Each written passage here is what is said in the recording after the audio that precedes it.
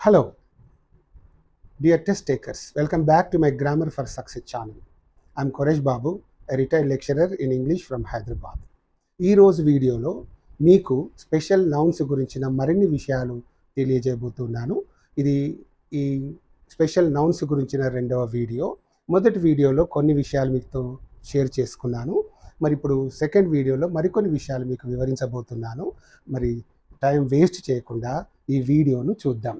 మరి all about special nouns part 2. This is meant for all competitive examinations. మరి ఇందులోని matter కూడా మరి కాంపిటేటివ్ ఎగ్జామినేషన్స్కు ప్రిపేర్ అయ్యేటటువంటి వాళ్ళందరికీ ఎంతో ఎంతో ఉపయోగకరమైనటువంటిది. కాబట్టి దీని అందరూ కూడా మీరు జాగ్రత్తగా వాచ్ చేసి మరి దీనివల్ల మరి బెనిఫిట్ పొందాలని మిమ్మల్ని అందరూ రిక్వెస్ట్ చేస్తున్నాను. అందుకోసమని మీరు ఇట్లాంటి వీడియోలు అనేకం నేను చేయబోతున్నాను కాబట్టి మీరు ఈ ఛానల్కు సబ్స్క్రైబ్ చేసుకోండి. మీరు వీలైతే ఈ ఛానల్ను ఇతరులతో షేర్ చేసుకోండి. మరి ఆ విధంగా మరి నన్ను ఎంకరేజ్ చేయండి. ఎందుకంటే ఒక ఎడ్యుకేషనల్ వీడియో తయారు చేయడానికి దాని వెనక ఎంతో శ్రమ ఉంటుంది. మరి ఈ వీడియో తయారు చేయడానికి ఎంతో శ్రమ పడ్డాను. మరి ఈ శ్రమను మీరు గౌరవించాలి అంటే దీన్ని మీరు సబ్స్క్రైబ్ చేసుకోండి ఈ ఛానల్ని. దీన్ని మీరు జాగ్రత్తగా చూడండి. Thank you so much. మరి ఇప్పుడు without wasting my precious time I would like to get in to the video. మరి చూడండి, ఇక్కడ ఈ వీడియోలో the following nouns are always plural. ఇది ఫస్ట్ రూల్. ఈ సెకండ్ వీడియోలో ఏమిటది? మరి మీకు ఇంతకుముందు వీడియోలో చెప్పాను, కొన్ని నౌన్స్ ఉంటాయి, అవి బై బర్త్ సింగులరే, వాటికి ప్లూరల్ ఫామ్ అంటూ ఉండదు. మరి సింగులర్ నౌన్స్ కాబట్టి బై బర్త్ అవి సింగులరే కాబట్టి వాటి పక్కన ఎప్పుడు సింగులర్ వెర్బ్ అనేదే వాడతారు. మీకు ఇంగ్లీష్ మొత్తంలో ఒక మంచి రూల్ ఉందని చెప్పాను. What is that? Beside a singular noun there must be always a singular helping verb. మరి beside A plural noun there must be always a plural మరి హెల్పింగ్ వెర్బ్ అని. అంటే సింగులర్ వర్డ్ పక్కన సింగులర్ వెర్బ్, ప్లూరల్ వర్డ్ పక్కన plural verb అనేది ఉండాలి అనేది ఒక ఇంగ్లీష్ మొత్తంలో ఉన్నటువంటి ఒక జనరల్ రూల్ అది. మరి ఇక్కడ మరి ఇంతకుముందు వీడియోలో చెప్పింది సింగులర్ వర్డ్స్ కొన్ని బై బర్త్ సింగులరే ఉంటాయి, వాటి ప్లూరల్ అంటూ ఉండదు. మరి కొన్ని నౌన్స్ ఉంటాయి, అవి సింగులర్లోను ప్లూరల్లోనూ ఒకే విధంగా ఉంటాయని కూడా ఇంతకుముందు వీడియోలో చెప్పాను. మరి ఇప్పుడు వీడియోలో ఏం చెప్తున్నా అంటే కొన్ని నౌన్స్ ఉన్నాయి, they are by birth plural, వాటికి సింగులర్ అంటూ ఏమీ ఉండదు. మరి ఎప్పుడైతే ప్లూరలో వాటి పక్కన తప్పనిసరిగా ప్లూరల్ హెల్పింగ్ వెర్బును, ప్లూరల్ వెర్బును మాత్రమే మనం వాడాల్సి ఉంటుంది. అవునా? ఎందుకు చెప్తున్నా అంటే ఎగ్జాములో వీటి పక్కన వాడు సింగులర్ ఇస్తాడు, మనం ఏదైతే నేర్చుకుంటామో దానికి విరుద్ధంగా ఇస్తాడు ఎగ్జాములో టెస్ట్ గివర్స్. కాబట్టి ఇది మనమే. ఇంతకీ ఆ వర్డ్స్ ఏమిటో ఒకసారి చూద్దాం. మరి ఇక్కడ ఇంకో మాట కూడా చెప్పాను, they do not have singular form. ఇవి బై బర్త్ ప్లూరల్ కాబట్టి వీటికి సింగులర్ ఫామ్ అంటూ ఉండే సవాల్ లేదు. Right. And now let's go to the examples. Words చూడండి. ఇక్కడ ఆర్మ్స్. ఆర్మ్స్ అంటే something we give to the poor are to the needy. దరిద్రులకు, పేదలకు, మరి బడుగు వర్గాలకు మనం ఏదైతే ఇస్తామో దీన్ని దానము, ధర్మం అంటాం. ఆర్మ్స్ అంటే దానము, ధర్మం. వినడానికి అది సింగులర్ నంబర్ లాగానే, ఏకవచన మాట లాగానే ఉంది, కానీ ఇంగ్లీష్లో అది ప్లూరల్ వర్డ్. మరి తెలుగును బట్టి ఇంగ్లీష్లో మీరు ఏదో చేస్తా అంటే మాత్రం మీరు తప్పటడుగు వేసినట్టు అవుతుంది. కాబట్టి ఇంగ్లీష్ లాగానే ఫాలో కండి. ఆర్మ్స్ అంటే దానము లేదా ధర్మము. క్యాటిల్ అంటే పశువులు, ప్లూరలే. పీపుల్ అంటే ప్రజలు. చాలామంది జనం అంటారు. జనం అంటే ఒక్కటే మాట కాబట్టి సింగులర్ లాగా అనిపిస్తూ ఉంటుంది తెలుగులో. కాబట్టి దాన్ని ఇంగ్లీష్లో కూడా సింగులర్ లాగానే ట్రీట్ చేయడానికి ట్రై చేస్తుంటారు. అట్లా తప్పులు చేస్తుంటారు మన వాళ్ళు. కాబట్టి పీపుల్ అంటే ప్రజలు, జనం అనేగా ప్రజలు. సిజర్స్ అంటే కత్తెర. ఎస్. ఇంకా పోలీస్ అంటే పోలీసులు అని అర్థం. ఒక్క పోలీసు ఉన్నట్టయితే పోలీస్ మ్యాన్ అనాలి. చాలామంది ఉంటే పోలీస్ అంతే. ట్రౌజర్స్ అంటే మనం ధరించేటటువంటి ప్యాంట్స్. Okay, right. స్పెక్టకల్స్ అంటే మరి కంటద్దాలు. ప్రిమిసెస్ అంటే ఒక బిల్డింగ్ చుట్టూ ఉన్నటువంటి ప్రదేశాన్ని ఏమంటారంటే ప్రిమిసెస్, తెలుగులో ప్రాంగణము అంటాం. రైట్. ఇక రిచెస్ అంటే సంపద. వినడానికి ఇది సింగులర్ నంబర్ లాగానే అనిపిస్తుంది, సింగులర్ మాట లాగానే అనిపిస్తుంది, but it's a plural word. సంపద. మరి ఇంగ్లీష్లో రిచెస్ అంటే ప్లూరల్ వర్డ్, దీని పక్కన ప్లూరల్ వెర్బ్నే వాడాలి. That's very important. ఇక వేజెస్ అంటే దినవారీ, రోజువారీ కూలీని ఏమంటారంటే వేజెస్ అంటాం జనరల్గా.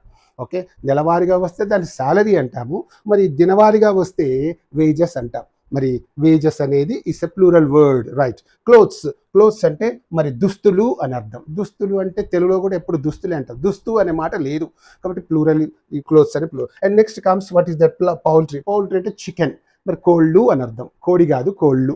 ఇక పౌల్ట్రీ ఫామ్ అంటే కోళ్ళ ఫార్ము అని అర్థం, పౌల్ట్రీలోనే కోళ్ళు అని అర్థం ఉంది, రైట్. వెర్మిన్ అంటే they are some kind of dangerous insects, ప్రమాదకరమైన ఇన్సెక్ట్స్ అంటే క్రిమి కీటకాదులు.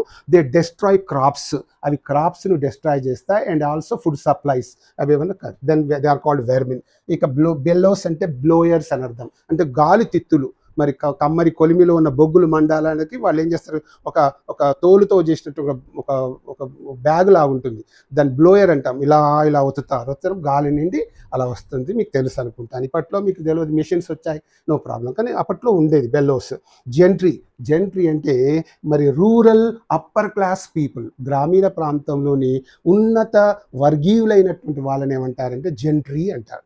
షియర్స్ అంటే తోటలో మన గార్డెన్ ఉందనుకోండి, దాంట్లో అడగోలుగా పెరిగినటువంటి కొమ్మలు ఉంటాయి కదా, చిన్న చిన్న కొమ్మలు, వాటిని కట్ చేయడానికి వాడేటటువంటి కత్తెరను షియర్స్ అంటారు. మామూలు కత్తెరను సీజర్స్ అంటారు, అండ్ దాంట్లో తోటలో వాడేదాన్ని షియర్స్ అంటాం, ఓకేనా, right. And then comes what is that tongs అంటే చిమ్మట, అంటే it is an instrument used for gripping things, ఒక వస్తువుని ఇలా పట్టుకోవడానికి వాడేటటువంటి దాన్ని షియర్స్ అని అంటుంటాం. షూస్ అంటే తెలుసు మీకు, గ్లౌజ్ అంటే తెలుసు మీకు, రైట్. అండ్ షార్ట్స్ అంటే మీకు తెలుసు, నిక్కర్స్ కదా, టైట్గా ఉండేటటువంటి నిక్కర్స్ను మరి షార్ట్స్ అని చెప్పి అంటుంటాం. మీకు అందరికి ఇప్పుడు వాడుతున్నారు కాబట్టి మీకు తెలుసు. And then comes what orders అంటే స్పెసిఫిక్ అథారిటేటివ్ డైరెక్షన్ను ఆర్డర్స్ అంటాం. ఆర్డర్ అనకూడదు, orders, yes is important, orders అనాలి. స్పెసిఫిక్ అథారిటేటివ్ డైరెక్షన్ అంటే ఒక నిర్దిష్టమైనటువంటి అధికారముతో కూడినటువంటి ఒక డైరెక్షన్ను, ఒక సూచనను, దాని ఆర్డర్ని ఏమంటారంటే ఆర్డర్స్. అంటే దాన్ని తెలుగులో ఏమంటారు, ఇంగ్లీష్లో జీవో అని అంటుంటారు. జీవో అంటే గవర్నమెంట్ ఆర్డర్స్, జీవో వచ్చిందా అని అంటాం, జీవో షార్ట్గా వాడతాం, గవర్నమెంట్ ఆర్డర్ కాదు, government orders, right. And then comes ప్యాంటలూన్స్లో నుంచి వచ్చిందే మనం ప్రస్తుతం వాడుతున్న ప్యాంట్ అనే మాట.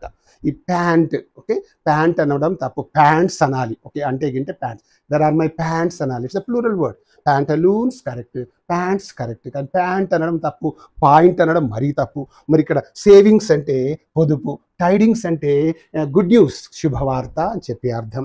ఇంకేముంది ఇక్కడ, వాట్ ఈస్ దట్, బైనాకులర్స్ అంటే దూరంగా ఉన్న దృశ్యాన్ని దగ్గరికి జూమ్ చేసుకొని చూడడానికి వాడే ఇన్స్ట్రుమెంట్ను బైనాకులర్స్ అంట. దెన్ కమ్స్ ప్రొసీడింగ్స్ అనేది కూడా ఎవ్రీబడి నోస్ ఐ థింక్. అంటే ఒక ఆఫీసులో హయ్యర్ అఫీషియల్ లోయర్ అఫీషియల్కి ఇచ్చేటటువంటి ఇన్స్ట్రక్షన్స్ని ప్రొసీడింగ్స్ అంటాం. ఫర్ ఎగ్జాంపుల్ ఒక కాలేజ్ ఉంది, ఆ కాలేజ్లో ప్రిన్సిపాల్ యూడీసీకి ఒక ఇన్స్ట్రక్షన్ ఇస్తున్నాడు, ఒక ఆర్డర్ ఇస్తున్నాడు, ఏమిటది, ఆ పార్ట్ టైం లెక్చర్ యొక్క బిల్ చేయవయ్యా అంటూ ఇస్తున్నాడు. ఇలా ఒక హయ్యర్ అఫీషియల్ లోయర్ అఫీషియల్కి ఇచ్చేటటువంటి ఆర్డర్ని, ఒక పని చెయ్యమని చెప్తూ ఇచ్చే ఆర్డర్ని ప్రొసీడింగ్స్ అంటాం, రైట్. ఇక థ్యాంక్స్ అంటే తెలుసు, అసెట్స్ అంటే ఆస్తులు అని తెలుసు. మరి కొన్ని మాటలు కూడా ఉన్నాయి, ఇవన్నీ వెరీ ఇంపార్టెంట్, ఇవన్నీ you have to learn all of them, okay, you must learn them by heart అంటే కాస్త 1-2 సార్ల మైండ్లో you have to keep them, right. Liabilities means అప్పులు, ఎవ్రీబడి నోస్. లుక్స్ అంటే చూపులు. పెయిన్స్ అంటే you know that very well. Pain అంటే what is that no, pain అంటే నొప్పి, pain bomb, Zandu balm is a pain bomb, Amrutanjan is a pain bomb, నొప్పిని నివారించే మందు, బామ్, ఓకే. పెయిన్ అంటే నొప్పి, పెయిన్స్ అంటే it gives another meaning. Pains అంటే శ్రమ, ట్రబుల్ అని అర్థం. జనరల్గా దీన్ని ఎప్పుడు వాడుతుంటారంటే, ఎవరైనా మనకు ఒక పని చేసి పెట్టినారు, కష్టపడేదో పని చేసి పెట్టారు, then what you say, thank you for taking pains for me, లేదా thank you for your pains, మీ శ్రమకు వందనాలు, మీ శ్రమకు కృతజ్ఞతలు. శ్రమ అంటే ఒక పని చేసి పెట్టడానికి ఎంతో కష్టపడ్డాడు, so thank you for your for taking pains అన్నా పర్వాలేదు, thank you for your pains అన్నా పర్వాలేదు. సో పెయిన్స్ అంటే శ్రమ, కేర్ చెప్పారు. ఇక నప్షియల్స్ అంటే మ్యారేజ్ అని అర్థం, wedding. And then comes valuables అంటే విలువైన వస్తువులను వాల్యుబుల్స్ అంట, ఓకే. అండ్ ట్రూప్స్ అంటే సేనలు అంటే వాయుసేన, లేకుంటే ఇంకేమిటి మరి ఆర్మీ సేనలు ఉంటాయి, సేనలు. స్టెయిర్స్ అంటే మెట్లు అని అర్థం. ఇక పర్టికులర్స్ అంటే వివరాలు అని అర్థం. తెలుగులో కూడా వివరము ఉంటుండొచ్చు, వివరాలు అంటే, కానీ ఇంగ్లీష్లో మాత్రం పర్టికులర్సే, స్టెయిర్సే, right. And then come outskirts means the boundaries of a town or a city. ఒక సిటీ యొక్క టౌన్ యొక్క బౌండరీస్ని ఏమంటారు మరి అవుట్స్కర్ట్స్ అంటారు, అవునా. ఇక అవుట్స్కర్ట్స్ అంటే పొలిమేరలు అని చెప్పి. మేనర్స్ అంటే ఈ ప్రవర్తన మంచిగా ఉంటే గుడ్ మేనర్స్ అంటాం, చెడ్డగా ఉంటే బ్యాడ్ మేనర్స్ అంటాం. మేనర్స్ అంటే మాత్రం ప్రవర్తన, గుడ్ సోషల్ కండక్ట్ను మేనర్స్ అంటాం. మైండ్ యువర్ మేనర్స్, నీ ప్రవర్తన సరి చూసుకో, mind your. So good manners, okay. And letters has got bit. Letters అంటే ఇట్ హ్యాస్ గాట్ 2 మీనింగ్స్. అసలు లెటర్ అంటే ఏమిటి? లెటర్ అంటే అక్షరము అని అర్థం. A is a letter, B is a letter, D is a letter, Z is a letter, X is a letter. Letters, we have 26 letters in the English alphabet. English వర్ణమాలలో మనకు 26 letters ఉన్నాయి, వాటిని అక్షరాలు అంటాం. అంటే లెటర్ అంటే అక్షరము, letters అంటే అక్షరాలు. లెటర్స్కి ఇంకొక మీనింగ్ కూడా ఉంది. లెటర్స్ అంటే ఉత్తరాలు అని అర్థం కూడా ఉంది. మరి ఇంకొక అర్థం కూడా ఉంది లెటర్స్ కంటే. లెటర్స్ అంటే మరి స్కాలర్షిప్ ఆర్ అవర్ లెర్నింగ్, పాండిత్యము, తెలివితేటలు అని ఇంకొక అర్థం. అంటే ఈ లెటర్ అనే మాటకు సింగులర్లో ఒక మీనింగు, ప్లూరల్లో 3 మీనింగ్స్ ఉన్నాయి. ఇట్లాంటి మాటలు చాలా ఉన్నాయి. మరి ఇవి నంబర్ అనేటటువంటి ఇంకొక టాపిక్ చెప్పేటప్పుడు అనేక వివరాలు మీ ముందుకు చెప్తాను, అప్పుడు విందురు. కానీ ఇప్పుడు మాత్రం ఇంతవరకు సరి. లెటర్స్ అంటే అక్షరాలు ఒక మాట, లెటర్స్ అంటే ఉత్తరాలు ఒక మాట, లెటర్స్ అంటే పాండిత్యం. ఇక్కడ పాండిత్యము, తెలివితేటలు అలా చెప్పి తీసుకోవాలి, రైట్. అండ్ బవెల్స్ అంటే కడుపులో ప్రేవులు అని అర్థం, okay. Then comes what is that, funds, నిధులు. ఇక ఫైర్ వర్క్స్ అంటే టపాసులు. Drugs and sediment in the sense ఒక ద్రవము చివర మిగిలే పిప్పి, అవశేషము. మన టీ తాగిన లాస్ట్కు మనకు కొంత మిగులుతుంది, that's called అవశేషము, sediment, that's called drugs. Contents అంటే ఒక పుస్తకములోని విషయాలను కంటెంట్స్ అంటాం. ఒక బాక్స్లో ఉన్నటువంటి వస్తువులను కంటెంట్స్ అంటాం, ఓకేనా. కంటెంట్స్ అంటే అవి. Hello, dear test takers. Now let's go to the next ones. Environs. Environs means parisaralu అని అర్థం. అండ్ obsequies అంటే funeral rites అని అర్థం. funeral rites అంటే అంత్యక్రియలు అని అర్థం. అండ్ దెన్ చాటల్స్ అంటే వాట్ ఈస్ దట్, బిలాంగింగ్స్ అంటే ఒక వ్యక్తికి సంబంధించినటువంటి వస్తువులను దే ఆర్ కాల్డ్ చాటల్స్ అంటాం. Are you following me? Right. And then comes what is that, guts means courage అంటే మరి మీకు తెలుసు, నన్ను ఎదిరించే గట్స్ నేవాడికి అంటాం గట్స్ అంటే కరేజ్ అని అర్థం, okay. And then comes brains అంటే ఇక్కడ ఒక మాట చెప్పాలి. బ్రెయిన్ అంటే మెదడు అని అర్థం, బ్రెయిన్స్ అంటే తెలివి అని అర్థం. జాగ్రత్త ఇంగ్లీష్లో, అందుకే ఇంకా అప్పుడప్పుడు చెప్తుంటా, English is a kind of 2-edged knife. 2 వైపులా పదునైన కత్తి లాంటిది ఇంగ్లీష్ లాంగ్వేజ్. అది ఇటు కట్ చేస్తుంది, అటు కట్ చేస్తుంది. It is confusing you a lot. Brain అంటే మెదడు, బ్రెయిన్స్ అంటే తెలివి. వానికి బ్రెయిన్ లేదురా అనడం తప్పు, అట్లా అంటే మనకు బ్రెయిన్ లేనట్టు లెక్క. కాబట్టి మనం ఏమనాలి, వానికి బ్రెయిన్స్ లేదు అని చెప్పాలి. బ్రెయిన్స్ అంటే తెలివి లేదు అని అర్థం, అవునా. కాబట్టి ఇక్కడ బ్రెయిన్స్ అంటే తెలివి అని అర్థం. జాగ్రత్త, బ్రెయిన్ మెదడు, బ్రెయిన్స్ అంటే తెలివి. ఇక ఆర్మ్స్ అంటే ఆయుధాలు. అండ్ దెన్ కమ్స్ యాషెస్ అంటే మార్టల్ రిమైన్స్ అంటే అస్థికలు అని అర్థం.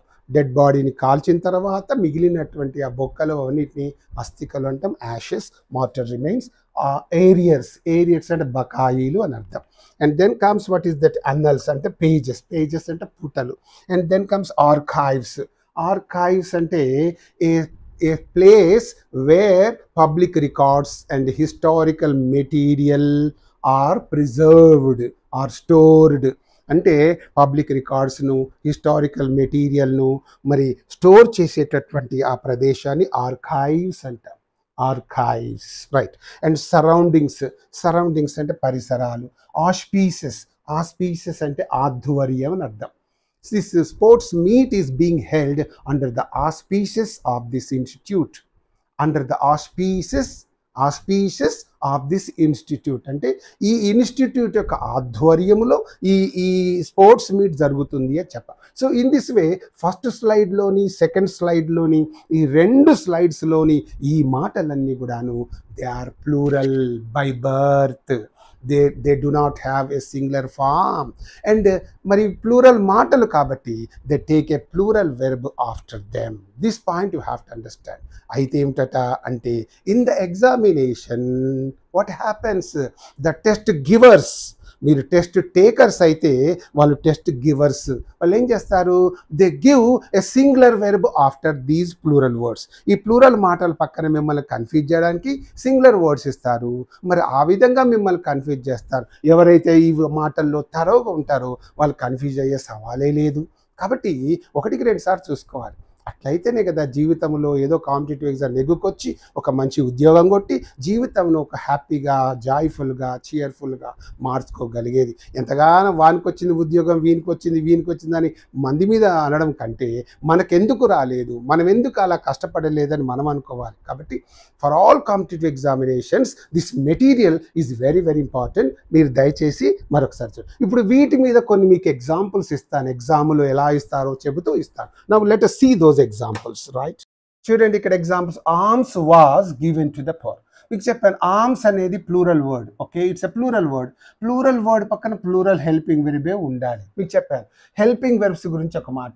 హెచ్వి ఫర్ హెల్పింగ్ వెర్బ్స్, దీంట్లో singular plural. Okay, plural. Sing for singular. am is singular helping verb, are is the plural helping verb. Was is the singular helping verb, were is the plural helping verb, has is the singular helping verb, have is the plural helping verb. So dear learners of dear test takers, this is very important. ఈ helping verbs గురించి జాగ్రత్తగా ఉండండి. ఎవరై కానీ examination competitive exam prepare అయ్యే వాళ్ళంతా వీటి గురించి కేర్ఫుల్గా ఉండాలి. మిగతా హెల్పింగ్ వెర్బ్స్ ఉన్నాయి. ఏమిటవి? Shall, will, can, could, May, might, must, ఇవన్నీ కూడా ఉన్నాయి కదా. ఇవన్నీ కూడా నువ్వు అవే సింగులర్ అవే ప్లూరల్. కాబట్టి వాటి గురించి there is no problem at all with them. కాబట్టి we have a problem only with them. ఇవి సింగులర్ హెల్పింగ్ వర్డ్స్, ఇవి ప్లూరల్. మరి ఇక్కడ ప్లూరల్ హెల్పింగ్ వర్డ్స్ అన్నాం కదా, ఇవి ఈ వర్డ్స్ పక్కన వాడాలి. కానీ వాడు ఏం చేస్తాడు, సింగులర్ వాడిస్తాడు, మనం ఏం చేస్తాం, ప్లూరల్ పెడతాం. చూడండి, ఆర్మ్స్ వాజ్ అన్నాడు, వాజ్ అనడం తప్పే కదా, ఏమనాలి, ఆర్మ్స్ వర్ అని చెప్పాలి. సో అలా మనకు ఒక ఐడియా వస్తుంది. ఇది ప్లూరల్ కాబట్టి ప్లూరల్ హెల్పింగ్ వర్బ్. ప్లూరల్ పక్కన సింగులర్ హెల్పింగ్ ఇచ్చేసరికి సెంటెన్స్ ఇంబ్యాలెన్స్డ్గా అయిపోయింది. ఇప్పుడు బ్యాలెన్స్డ్గా ఉంది, right. And then comes the cattle is grazing అంటున్నాడు. క్యాటిల్ అంటే పశువులు, ఈజ్ గ్రేజింగ్ అని వచ్చిన ప్లూరల్ వర్డ్ పక్కన సింగులర్ హెల్పింగ్ పెట్టడం మంచిదా, తప్పు కదా. కాబట్టి ఇక్కడ it's not right. And you Cs cattle are grazing. Grazing అంటే మేస్తూ ఉన్నది, right. And then come the people of Karnataka has voted for Congress అంటున్నాడు. కొందరు ఏమనుకుంటారంటే పీపుల్ అంటే దే థింక్ ఇన్ తెలుగు జనం. తెలుగులో ఉన్నటువంటి తెలుగు వాళ్ళకు ఉన్నటువంటి ఒక ఇబ్బంది ఏమిటంటే వాళ్ళు దాని యొక్క జనం, కర్ణాటక జనం అంటే మనకు ఒక మాట లాగా సింగులర్గా మనకు మైండ్కు అనిపిస్తుంటుంది. కాబట్టి హ్యాజ్ ఓటెడ్ అంటున్నారు. జనం కాంగ్రెస్ ఓటేసింది, జనం కాంగ్రెస్ ఓటేసింది కాదు, జనం కాదు, ఇక్కడ ప్రజలు ఓటేశారు అలా చెప్పాలి. కాబట్టి కర్ణాటక ప్రజలు కాంగ్రెస్ ఓటేశారు. పీపుల్ ఆఫ్ కర్ణాటక హ్యాజ్ కాదు, have, right. And then comes riches makes man proud. సంపద అనేది మనిషిని గర్విష్ఠినిగా చేస్తుంది. డబ్బు ఎక్కువైతే వాడంతకే. రిచెస్ అంటే ది ప్లూరల్ వర్డ్. మరి ప్లూరల్ వర్డ్ పక్కన సింగులర్ వెర్బ్. సింగులర్ వెర్బ్ ఎట్లా చూడండి, మెయిన్ వెర్బ్ పక్కన ఎస్ కానీ ఈఎస్ కానీ చేరిస్తే that becomes a singular verb. Remember that. For example eat ఉందనుకోండి, ఈట్కి ఎస్ చేస్తే ఈట్స్, డూకు ఎస్ చేస్తే డస్, ప్లేకి ఎస్ చేస్తే ప్లేస్. అంటే వెర్బ్కు పక్కన ఎస్ చేరిస్తే that becomes a singular main verb. మరి కొన్ని వెర్బ్స్కు ఈఎస్ తీసుకుంది, డూ, డస్, గో, గోస్ అలా చెప్పి. అంటే వెర్బ్ పక్కన ఎస్ను కానీ ఈఎస్ను కానీ మెయిన్ వెర్బ్ పక్కన ఎస్ను కానీ ఈఎస్ను కానీ చేరిస్తే that becomes a singular main verb. Okay, ఇది బండ గుర్తు, అలా గుర్తులు పెట్టుకోండి. ఇక అంతేగా. ఇక ఇంది రిచెస్ మేక్స్ అన్నాడు, మేక్ పక్కన ఎస్ పెట్టడం వల్ల సింగులర్ వెర్బ్ అయిపోయింది కదా. ఇప్పుడు అట్లా కాకుండా రిచెస్ మేక్ అనేది ఇప్పుడు ప్లూరల్. ఎస్ తీస్తే ప్లూరల్, ఎస్ తీస్తే ప్లూరల్, ఎస్ పెడితే singular. Okay, this is the point. And ఇది ఇక్కడ ఉన్నటువంటిది. నా some more examples I would like to give you. Please keep these things in your mind. Her clothes was always smart అంటున్నాడు. Her clothes was always smart. Clothes is a plural word. దీని పక్కన singular helping where వాడడం తప్పు. Was is a singular helping where. ఇప్పుడే list ఇచ్చాను, గమనించండి. Clothes వర్ అనాలి, వాజ్కు plural వర్. Clothes వర్ అంటే కరెక్ట్ అవుతుంది, అవుట్. ఇంకోటి దీస్ వెర్మిన్ ఈజ్ అంటున్నాడు. Is very difficult to control. Sentence ఎట్లా వెర్మిన్ ఈజ్ ఎ ప్లూరల్ వర్డ్, దాని పక్కన సింగులర్ హెల్పింగ్ వెర్ వాడాడు, తప్పే కదా. మరి ఏమనాలి? ఈజ్కు ప్లూరల్ ఏంటిది? ఆర్ కదా. కాబట్టి దీస్ వెర్మిన్ ఆర్ అని చెప్పాలి అలా. And then comes riches does many things అంటున్నాడు. మళ్ళీ రిచెస్ మీద ఇంకొక ఎగ్జాంపుల్. రిచెస్ అంటే సంపద. అర్థం చూస్తే సంపద తెలుగులో ఏకవచన మాట లాగానే అనిపిస్తున్నా, ఇంగ్లీష్లో మాత్రం it's a plural word. You must remember that. ఇక రిచెస్ డస్ అనడం తప్పు. ఏమనాలి? ఈఎస్ తీశాను. రిచెస్ డూ, మీకు చెప్పాను, మెయిన్ వెర్ పక్కన ఎస్ చేర్చిన, ఈఎస్ చేర్చిన, it becomes a singular main verb. Okay, and అందుకే riches do many things, right. We should keep our surrounding clean అంటున్నాడు ఇక్కడ. There is no word in the English language as surrounding. Surrounding అనే మాట ఇక్కడ లేదు. ఏముంటుంది? Surroundings అంటారు, అవునా? సరౌండింగ్స్ అనేటటువంటిది ఉంటుంది. Okay, it's all right. కాబట్టి సరౌండింగ్ అనడం తప్పు, సరౌండింగ్స్ అనాలి, రైట్. ఇంకొక example, the ash of Rajiv Gandhi was dropped అని చెప్పి అంటున్నాడు. అంటే రాజీవ్ గాంధీ యొక్క యాష్ అంటున్నాడు. ఇంకొక మాటకు మీరు గమని, యాష్ అంటే బూడిద మాత్రమే. యాష్ మీన్స్ బూడిద. యాషెస్ అంటే అస్థికలు. ఇంగ్లీష్లో సింగులర్కి ఒక మాట, ప్లూరల్కి ఒక అర్థం. సింగులర్కి ఒక అర్థం, ప్లూరల్కి ఒక అర్థం. అందుకే ఇంగ్లీష్ను సాధన చేసి నేర్చుకుంటూ వస్తుంది. ఏదో వచ్చిందంటే రెడీమేడ్ కొందరు ఇంగ్లీష్ నేర్పిస్తుంటాను నేను, యూట్యూబ్లో అక్కడిక్కడ చూస్తుంటాను. నీవు అవి 10 సెంటెన్స్ నేర్చుకుంటే 10 వస్తుంది, 11வது వస్తుందా? మీరే చెప్పండి. 10 సెంటెన్సులు బట్టి పడితే 10 సెంటెన్సులే వస్తాయి. మరి 10 సెంటెన్సులు ఎవ్రీడే లైఫ్లో మాట్లాడతావా? 11வது మాట్లాడాల్సి వస్తే అప్పుడు ఏం చేస్తాం? కాబట్టి అవి టెంటేటివ్గా మీకు హెల్ప్ చేస్తాయి, ఏదో టెంపరీ రిలీఫే తప్ప they never help you permanently. కాబట్టి పర్మనెంట్ సొల్యూషన్ ఎట్లా అంటే, ఇలాంటి ఛానల్కి మీరు సబ్స్క్రైబ్ చేసుకోండి. ఎన్ని విషయాలు చెప్పడానికి నేను సిద్ధపడుతున్నాను, అన్ని రెడీగా ఉన్నాయి నా ల్యాప్టాప్లో. నేను చెప్పడమే తరువాయి, మీరు వినండి, మీకు ఓపిక ఉండాలి. Please have patience to listen to all these things. I am going to teach you wonderful, wonderful, wonderful things. I am going to teach you. Come on, the ash of Rajiv Gandhi anadam tappu. What is that? The ashes of Rajiv Gandhi were dropped. Ashes ante astikale kada. Mari plural ainappudu plural helping verb undali kada. Rajiv Gandhi yokka astikalu himalayala meeda vedajalla badinavi. Vi telugulo plural aithe vi, singular అయితే బడిన the, plural అయితే వి, మీకు తెలుసు, right. ఇక మరి thank you for taking a lot of pain for me. Lot of pain, pain అంటే అర్థం వేరే మీకు చెప్పాను. పెయిన్ అంటే నొప్పి. నా కోసం నొప్పి తీసుకున్నందుకు థ్యాంక్ యూ అంటారా ఎక్కడైనా? ఎవరైనా అంటారా అట్లా ఆ మాట? మరి అలా అనడం తప్పు. You have to say thank you for taking a lot of pains for me. నా కోసం, ఫర్ మీ, నా కోసం శ్రమ, చాలా శ్రమ. ఎ లాట్ ఆఫ్ పెయిన్స్ అంటే చాలా శ్రమ తీసుకున్నందుకు, టేకింగ్, థ్యాంక్ యూ, మీకు వందనాలు, కృతజ్ఞతలు, something like that. She has not furnished all her particular. Particular అనే మాట లేదు. వివరము, వివరములు అని తెలుగులో ఉంటుండొచ్చు గాక, కానీ ఇంగ్లీష్లో లేదు. And now you see that particulars అనడం. And then comes everybody likes his good manner. Good manner, manner ante paddhati. Manner ante paddhati. Manner ante paddhati. In what manner have you solved this sum? ఈ లెక్కను ఏ మేనర్లో solve చేశావు? విధానము, పద్ధతి, manner. Manners అంటే మాత్రము ప్రవర్తన. Good manners అంటే మంచి ప్రవర్తన, బ్యాడ్ మేనర్స్ అంటే చెడు ప్రవర్తన. కాబట్టి ఇక్కడ everybody likes his good manner కాదు, గుడ్ మేనర్స్ అనాలి. Okay, good manners. ఇంకొక ఎగ్జాంపుల్ చూడండి ఇక్కడ. Abdul Kalam was a great man of letter. A great man of letter. Letter అంటే అక్షరం వస్తుంది, లెటర్ అంటే ఉత్తరం వస్తుంది.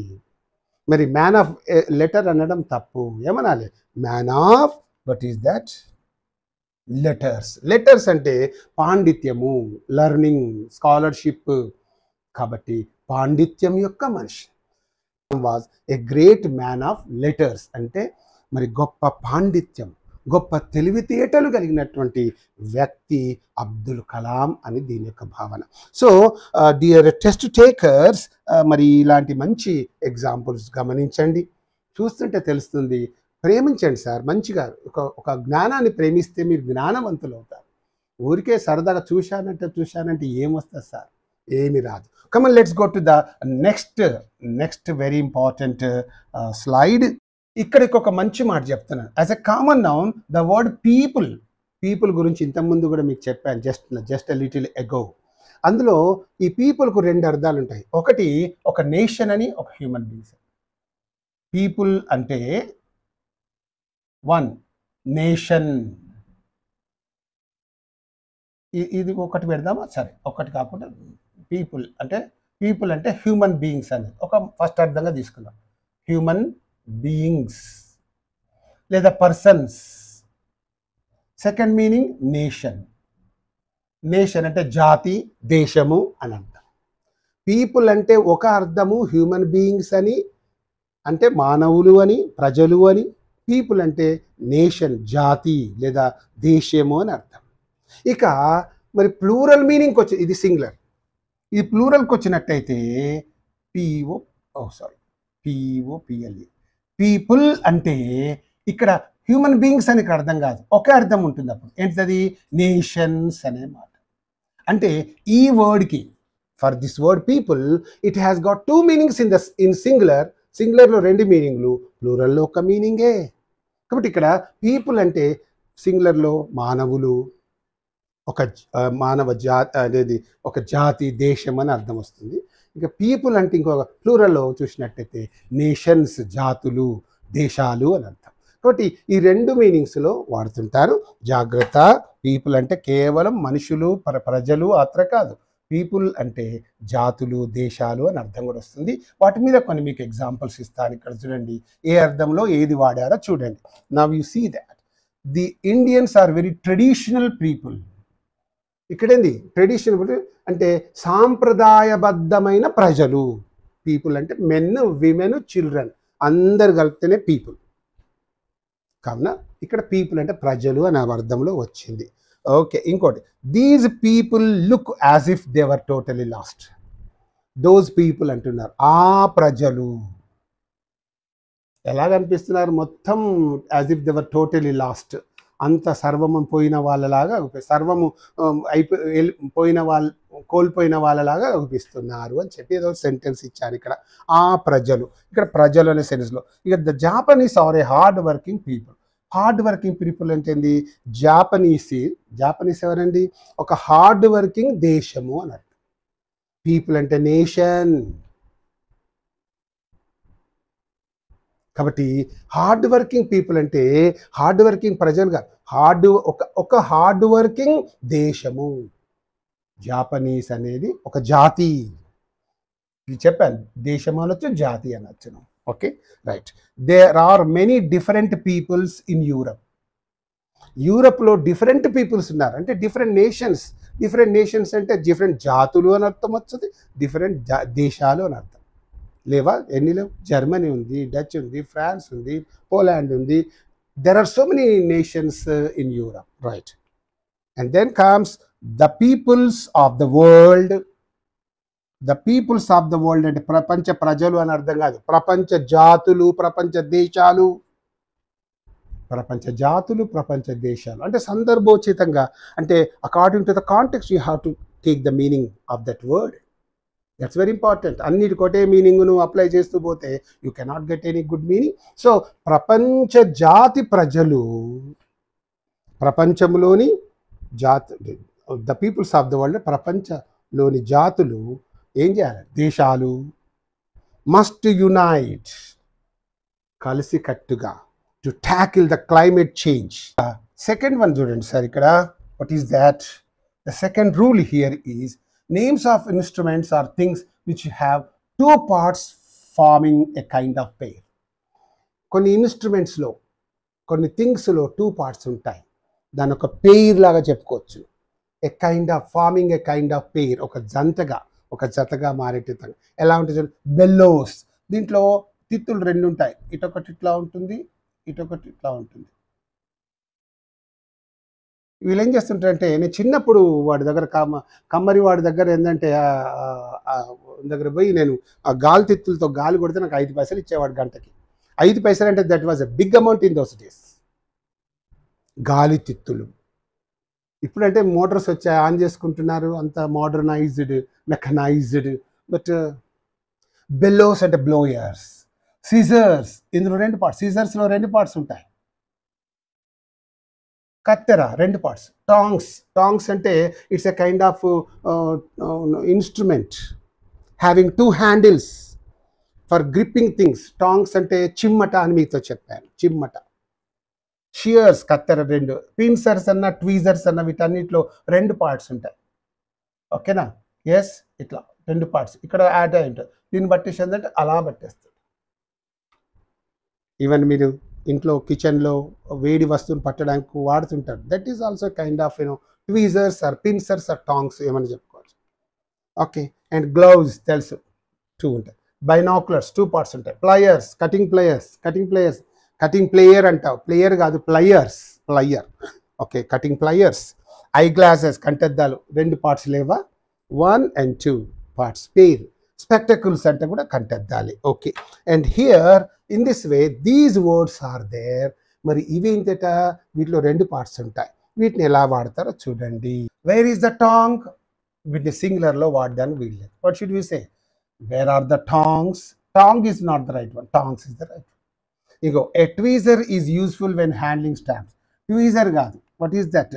ట్వీజర్స్. ఎందుకంటే there are 2 parts in this instrument. కాబట్టి ట్వీజర్స్ అంటే 2 పార్ట్స్ కలిగి ఉన్నది కాబట్టి plural word. Tweezers are, tweezer is కాదు, tweezers are. Okay. And then comes the scissors is. చాలా మంది సిజర్స్ అంటే కత్తెర అంటే ఒకటే వస్తువు కదా అనుకుంటారు, కానీ దాంట్లో 2 పార్ట్స్ ఉంటాయి. 2 పార్ట్స్ కలిగినటువంటి ఒక వస్తువు అది. దేర్ ఫోర్ సీజర్స్ అనేది ప్లూరల్ వర్డ్ కాబట్టి ప్లూరల్ వెర్బే వాడాలి. కాబట్టి సీజర్స్ ఆర్. ఎగ్జామ్లో సిజర్ అని కూడా ఇస్తుంటారు, రాంగ్ ఇస్తుంటారు. నేను చూశాను కొన్ని క్వశ్చన్ పేపర్స్లో scissor, the scissor is very sharp అన్నాడు.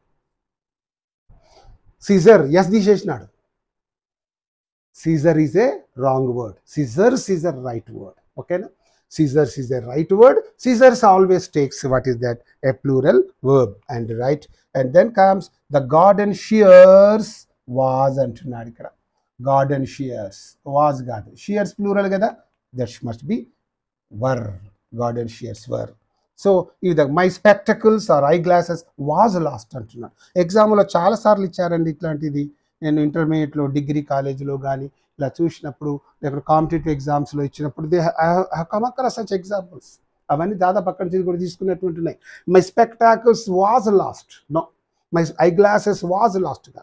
దాంట్లో 2 పార్ట్స్ ఉంటాయి కాబట్టి you have to say were last అని చెప్పి. Names of certain articles of dress having 2 parts. మరి డ్రెస్లో కూడా 2 పార్ట్స్ ఉంటాయి. మనం ధరించే దుస్తుల్లో 2 పార్ట్స్ ఉన్న డ్రెస్సులు ఉంటాయి. ఫర్ ఎగ్జాంపుల్ ట్రౌజర్స్ ఉంది, ఇటొక లెగ్, ఇటొక లెగ్. కాబట్టి ఏంటంటే 2 పార్ట్స్ ఉన్నటువంటి ప్యాంట్స్ అనాలి. ప్యాంట్ అంటున్నా మీకు అర్థం కావడం కోసం. ప్యాంట్ అంటాం కదా, దాని ప్యాంట్స్ అనాలి, గుర్తుంచుకోండి. ప్యాంట్ అనే మాట మాట్లాడద్దు, ప్యాంట్స్. ఇంతవరకే వాడుతున్నాం. నా ప్యాంట్ ఏది అంటున్నాం, నో, ప్యాంట్స్. ఇది important. Where are my pants, where are my trousers. Pants is a plural word కాబట్టి వేర్ ఆర్ మై ప్యాంట్స్ అనాలి, కానీ where is my pant, no. ఎప్పుడైతే నువ్వు ఇది తీసేస్తావో నీ దృష్టికి అది ప్యాంట్ అంటే ఒక వస్తువే కదా, కాబట్టి వేర్ ఈజ్ మై ప్యాంట్ అంటున్నావు, నో, ప్యాంట్స్. కాబట్టి where are my pants. So ఇలా చెప్పి you have to say that. Okay. కాబట్టి certain things are there, certain having certain articles of dress having 2 parts. ఏంటవి? Trousers 2 parts are there. Drawers 2 parts. Breaches అంటే it's a short pants, okay, that ending below the knee, ending below the knee, KNE, నీ అంటే మోకాలు కింది వరకు ఉంటుంది ఇది, దాన్ని బ్రీచెస్ అంటాం. నడుము నుంచి మోకాలు కింది వరకు పిక్కే వరకు వచ్చేస్తుంది, అక్కడికి ఆగిపోతుంది, టైట్గా ఉంటుంది, దాన్ని బ్రీచెస్ అంటాం. అది short ప్యాంట్సే, okay. And then comes what is the jeans, everybody knows. Tights, ఇది జనరల్గా అమ్మాయిలు ఎక్కువ వాడుతుంటుంటారు. టైట్స్ అంటే ఇప్పుడు లెగ్గింగ్స్ అనే మాట కూడా వాడుతున్నారు. మరి జనరల్గా అమ్మాయిలు, డాన్సర్స్, విమెన్, నాట్యగత్తెలు ఎక్కువగా వాడుతుంటారు. వాళ్ళు టైట్ ప్యాంట్స్ను ధరించి, థిక్గా ఉంటుంది, it's a piece of thick clothing, మందమైనటువంటి వస్త్రంతో చేసినటువంటి లెగ్గింగ్స్ అది. దాని మీద పెద్ద లంగా వేసుకొని కానీ చీర వేసుకొని కానీ డాన్స్ వాడుతుంటుంటారు. సో అది టైట్స్. దీని ప్లేస్లో దీన్ని టైట్స్ అనవచ్చును, లెగ్గింగ్స్ అని కూడా అనవచ్చు, ఓకే. అండ్ షార్ట్స్ అంటే అగైన్ షార్ట్ ప్యాంట్స్.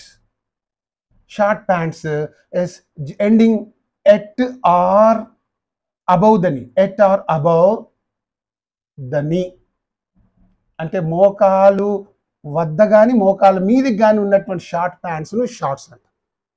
మోకాలు వరకు కానీ మోకాలు మీది వరకు, కొంచెం మీది వరకు ఉన్నటువంటి ప్యాంట్స్నే షార్ట్ ప్యాంట్స్నే షార్ట్స్ అంటాం.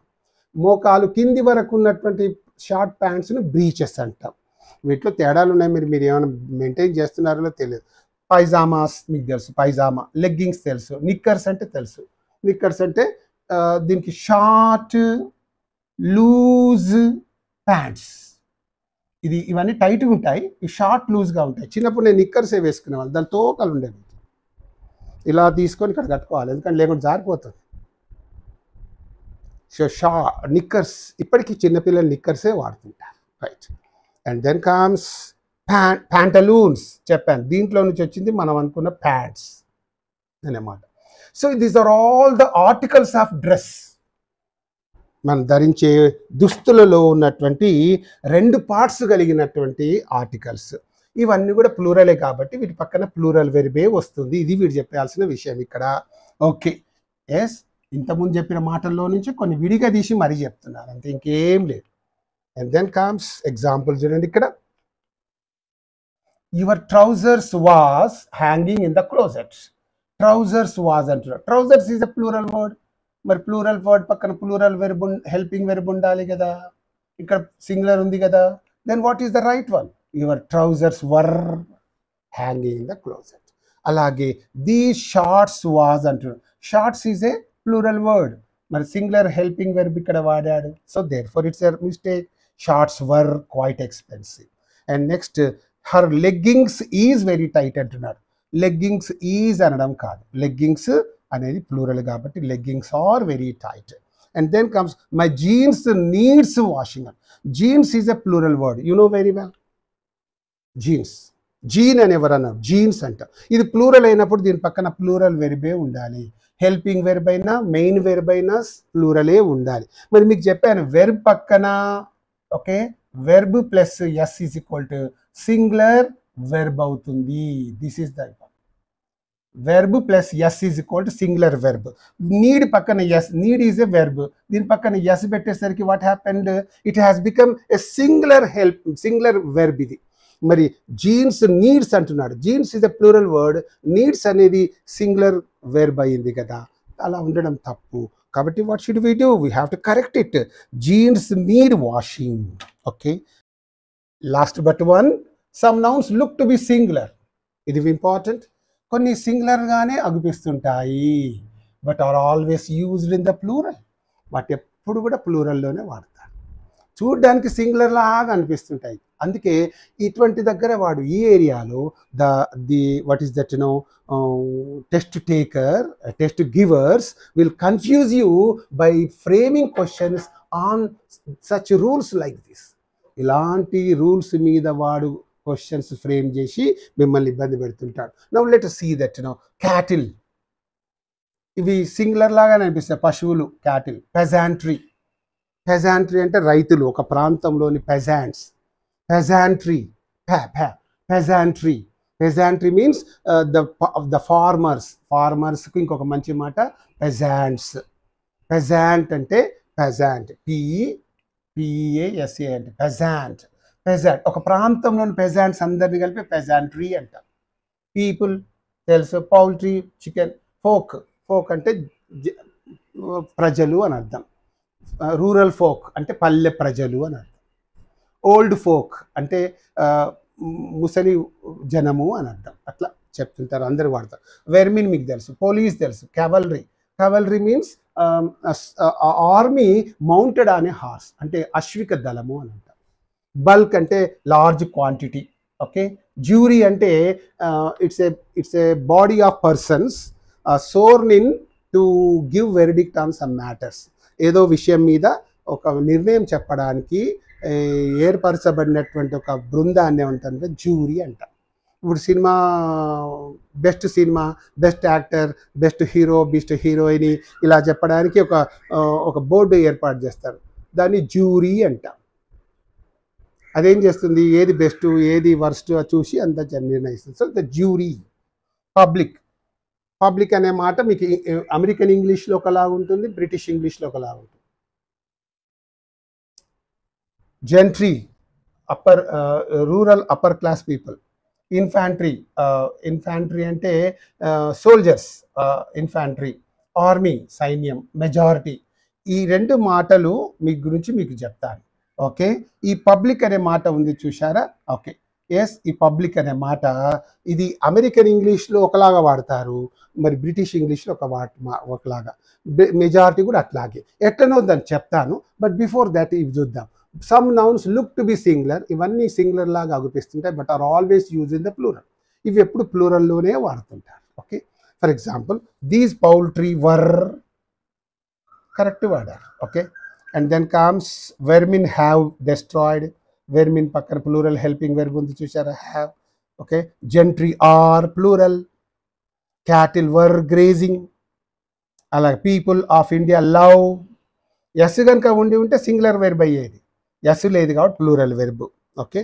మరి పోలీస్ హ్యావ్, జాగ్రత్త. ఇవన్నీ సింగులర్ లాగా అగుపించిన ప్లూరల్ లాగా వాడబడే నౌన్స్ అని చెబుతున్నాడు ఇక్కడ. ఈ పబ్లిక్ మెజారిటీ గురించి కూడా ఒక మాట చెప్తాను. ద క్యాటిల్ వాజ్ అంటున్నాడు. You cannot see that. Cattle were, okay, grazing in the field. పెజాంట్రీ of India is అంటున్నాడు. పెజాంట్రీ of India, what is that? Are. పెజాంట్రీ అంటే రైతులు, భారతదేశపు రైతులు అని చెప్పి అర్థం. And then comes what is that, the police has arrested అంటున్నాడు. Police is a plural word, has అనడం తప్పు. మరి ద పోలీస్ హ్యావ్, ఇది ఇంపార్టెంట్, ఎగ్జామ్లో చాలాసార్లు రావడం చూశాను. And then comes these poultry was. Poultry is a plural word, was చెప్పడం తప్పు. And poultry were you have to say.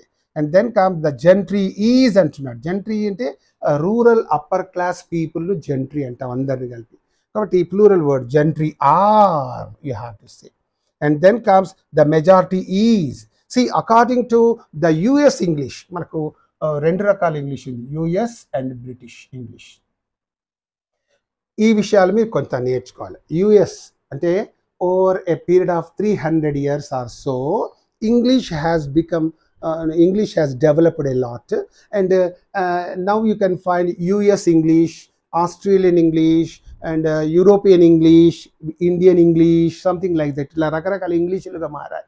మరి ఇక్కడ యుఎస్ ఇంగ్లీష్ ఏంటంటే, ఇక్కడ యుఎస్కి వచ్చిన వాళ్ళంతా బ్రిటిషర్సే. ఆ టైటానిక్ షిప్లో అక్కడి నుంచి పోయిన వాళ్ళంతా, అక్కడ సెటిల్ అయిన వాళ్ళందరూ యుఎస్లో ఉన్న వాళ్ళందరూ బ్రిటిషర్సే, ఆ యూరోప్ నుంచి వెళ్ళిన వాళ్ళే. సో ఇక్కడ ఉన్న ఈ బ్రిటిష్, అందుకే ఇక్కడ ఈ యుఎస్లో ఉన్న వాళ్ళను న్యూ ఇంగ్లాండర్స్ అని వారికి ఇంకొక పేరు కూడా ఉంది, మీకు తెలుసు, మీ జనరల్ నాలెడ్జ్ థింగ్స్ అవి. ఈ యుఎస్లో ఉన్న ఇంగ్లీష్కు బ్రిటన్లో మాట్లాడే ఇంగ్లీష్కు చాలా తేడాలు ఉంటాయి. ఇగో ఈ యుఎస్లో మీరు అందరూ ఏమంటారంటే మూవీ అంటారు యుఎస్ ఇంగ్లీష్లో, ఇక్కడ ఫిలిం అని అంటారు ఇక్కడ. ఓకే. గ్రాడ్యుయేట్ అని మనము ఈ బ్రిటిష్ ఇంగ్లీష్లో అంటాం. ఇది మనం ఎందుకు అంటున్నా అంటే, as per the Indian constitution we are following only the British English and not the American English. కాకపోతే ఇప్పుడు వచ్చిన ల్యాప్టాప్స్, ఇవన్నీ సో కాల్డ్ సాఫ్ట్వేర్ అంతా అమెరికా నుంచే దిగుమతి అవుతుంది కాబట్టి దాంట్లో అంతా అమెరికన్ ఇంగ్లీషే వాడుతుంటారు. కాబట్టి ఆ స్పెల్లింగ్ కానీ అవన్నీ కూడా అమెరికన్ ఇంగ్లీష్లోనే ఉంటాయి. కాబట్టి యూ షుడ్ బి కేర్ఫుల్. మనం as per the Indian constitution we have to follow only the British English. కాబట్టి గ్రాడ్యుయేట్ అంటాం, కానీ వాళ్ళు ఏమంటారు, ఆలమ్నస్ అంటారు, ఆలమ్నస్ అంటారు. ఓకేనా? ఎస్. అలాగే ఇక్కడ మనం పోస్ట్ అంటాం, వాళ్ళు మెయిల్ అంటారు. మనం కిరోసిన్ అంటాం, వాళ్ళు కిరోసిన్ అంటారు, మనం పారాఫిన్ అంటాం. వాళ్ళు ఎలివేటర్ అంటాం, మనం లిఫ్ట్ అంటాం. అవునా? చాలా మాటలు అట్లా ఉన్నాయి. స్పెల్లింగ్లో కూడా చెప్పాలంటే వాళ్ళు ఎక్కువ ఈ వాడర్ ఏమంటారు వాటిని, ఓవెల్స్ ఒక్క వాడర్. Colour, COLOR, colour, you dropped. అదే ఇంగ్లీష్లో చూడండి, బ్రిటిష్ ఇంగ్లీష్లో COLOUR. ఇది యాక్చువల్ స్పెల్లింగ్ మనం రాసేది. COLOUR, colour is the British spelling and this is American spelling. అట్లాగే ప్రోగ్రామ్ చూడండి, GRAM, that's all. This is American English. And programme GRAMME, ఇంత పెద్దగా రాశారు. మన బ్రిటిష్ ఇంగ్లీష్ ప్రకారం ప్రోగ్రామ్ PROGRAMME, PROGRAM ప్రోగ్రామ్. ఇట్లా రకరకాలైనటువంటి స్పెల్లింగ్స్లో, గ్రామర్లో దెర్ ఆర్ సమ్ చేంజెస్. వీటి మీద కూడా ఒక మంచి వీడియో చేశాను. మీకు ఓపిక ఉంటే చూడండి. ఓపిక ఉండాలి, తెచ్చుకోవాలి. కొత్త విషయాలు నేర్చుకోవడానికి మీ మనసు ఉరకలు వేయాలి. యంగ్స్టర్స్ మీకే ఉరకలు వేయకపోతే ముసలోళ్ళకి వేస్తుందా? ఉరకలు వేస్తుంది. కాబట్టి you must have that enthusiastic spirit. ఆ ఎంతూజియాజంతో నిండిపోవాలి. కొత్త విషయాలు నేర్చుకోవాలి అన్నట్టు ఉండాలి. కానీ అలా ముసలోళ్ళలాగా ఇందులో అలా చెప్పేదైతే, అందుకే కొంతమంది కుర్ర వాళ్ళు పుట్టుకతో వృద్ధులు అంటాడు శ్రీశ్రీ. అలా వద్దు. అలా ముసలి వేషాలు, ముసలి మాటలు, ముసలి ఆలోచనలు మీ నుంచి తొలగిపోవాలి. You must have what is that dashing and daring and what you call enthusiastic spirit. అలాంటి స్పిరిట్ ఉండాలి. కొత్త వాటిని నేర్చుకోవడానికి మురకలు వేయాలి. కాబట్టి ఈ విషయాల మీద మీకు ఒక మంచి వీడియో చేశాను. మరి అది కూడా అప్లోడ్ చేస్తాను, మీరు చూద్దరు. కానీ మెజారిటీ ఈజ్ అని అన్నాను. మెజారిటీ ఈజ్ అని యూఎస్ వాళ్ళు అంటుంటారు. మెజారిటీ ఆర్ అని బ్రిటిష్ ఇంగ్లీష్ వాళ్ళు అంటుంటారు. బ్రిటిష్ ఇంగ్లీష్లో మెజారిటీ ఆర్ అంటే బ్రిటిషర్స్ ఎప్పుడు మెజారిటీని ప్లూరల్గా భావిస్తుంటారు.